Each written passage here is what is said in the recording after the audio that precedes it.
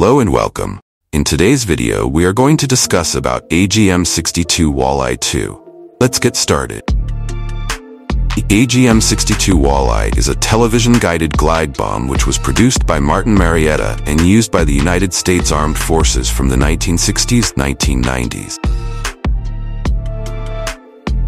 Tactical AGM-62 Walleye II, designed as an improvement to the Walleye I due to ineffectiveness to take out large targets like bridges and nicknamed Fat Albert.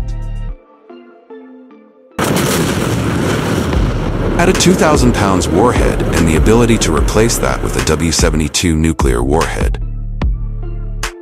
Although it designated an air-to-ground missile, the Walleye is actually an unpowered glide bomb with a nose-mounted television camera to guide it to the target.